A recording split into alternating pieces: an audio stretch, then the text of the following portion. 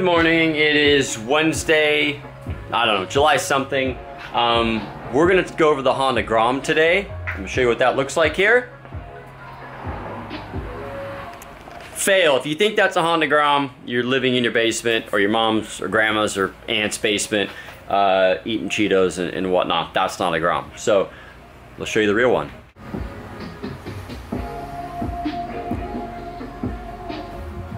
So the GROM came in two body styles. This is a new body style. That's the old body style. Everybody knows what these things are, okay? This is probably the most commonly modified bike here in the United States. This and the Ruckus. So if you don't know what the GROM is, I don't know where you've been. If you don't have internet, we're still using dial-up or whatever. So this is my personal bike, and the story behind this. So Carter bought a Kawasaki Z125. I think he traded it for his Lambretta, and I rode it around and thought, holy cow, this thing's fun. But I don't really want to spend $3,000–$4,000 for a little bike like this when I get something a little bigger. So what I did was rather than building a GROM, I said, okay, I'm gonna go out and buy a Duke 390 because they're $4,200 out the door, brand new. They're tons of fun to ride. I bought the Duke because I thought to myself, if I get a GROM, I'm gonna spend $3,500 on the bike. I'm gonna spend $3,000 or $4,000 in parts. I'm gonna do this and that. I'm gonna be in this thing for like $7,000 or $8,000. And that's exactly what I did with this after I bought the Duke, and I still have the Duke. So the Duke is fun, it's a total blast, but this is just different. If you're on a ride and you're trying to spot people with GROMs, you just follow the smell of the cotton candy vape or the berry vape that you smell in events. So a lot of times they'll have like the charger holster here for like an extra battery pack. I don't understand what all that stuff is because I don't do that. But if you want to find a GROM rider, typically you follow the vape smell or the sound of the rev limiter, or typically somebody doing a wheelie and flipping out and crashing into somebody else. That's how you find the GROM rider at the event. But in all seriousness, they're a ton of fun. Carter, Yo. Carter, what'd you get? I got corn dogs. How many? They only had 7. They only had 7? So who's gonna get shorted? I don't know. Not me, I didn't buy it.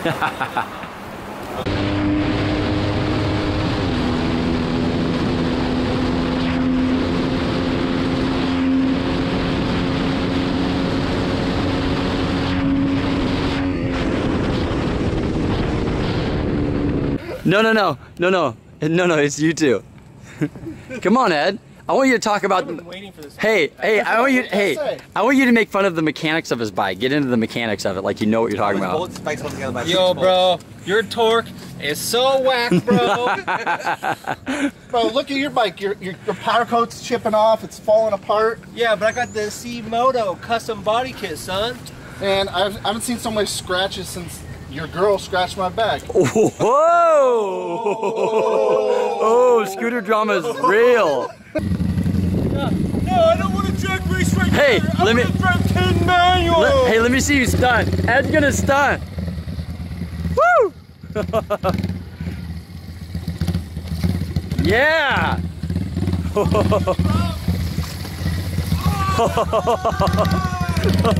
The crowd goes wild. Yeah. Oh, here we go. Here we go. Dude, go around.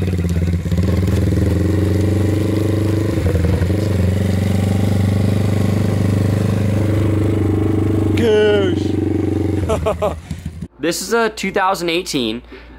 It's got 500 or 600 miles on it, something like that. It's got the Kitaco side cover, and what this does is this allows you to run an oil filter, because GROMs don't have oil filters. They have a spinner in here that catches stuff, supposedly.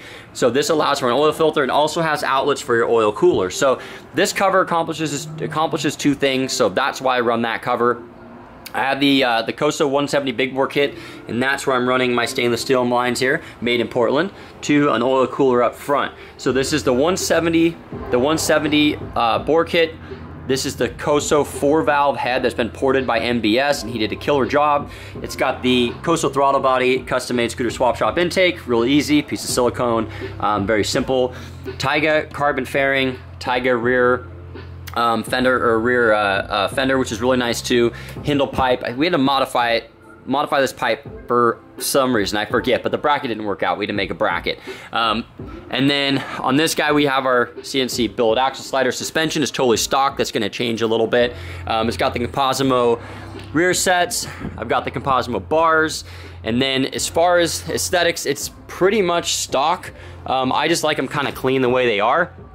On this side we have the fourth bearing support. You can't see it obviously because it's inside the cover, but what the fourth bearing support does is allows this crank to have more support. So basically these things shake like crazy. I have buddies that have actually cracked rear sets because they vibrate so much. So they're really shaky motors at high RPM. On this one, the fourth bearing support helped, and then I have a hard racing engine brakes, which you can't see down there, and it helps brace the motor, and it's actually not too bad. Maybe in time, I'm sure it's gonna get worse because it's low miles, and right now it doesn't shake too much. So, and then I have the man-in-the-box fender eliminator with the LED as well. So this thing wants to rev to 13,000, so it's probably gonna blow up soon, but we're just gonna ride it till it dies. I fucking suck at that.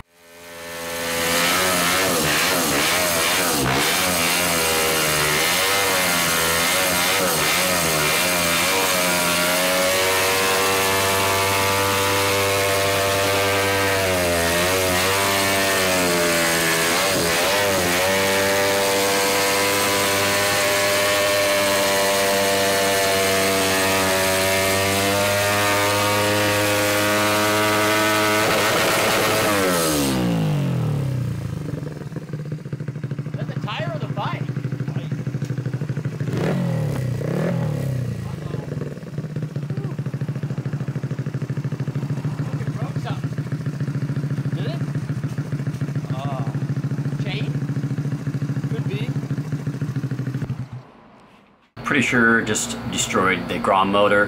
Had it in first gear, trying to get rid of this tire, grabbed second gear, went straight into neutral, and made some really loud noises, and now it's smoking like crazy. So my next video is going to be the teardown of the GROM. It has just under 900 miles on it, and I've already blown it up, but I'm glad it happened here in the shop and not out on the street. So coming soon is what happened to the GROM motor, why it, well, I know why it blew up, what happened to it, and how we're gonna fix it and make it even better. So thanks for watching, and wish me luck.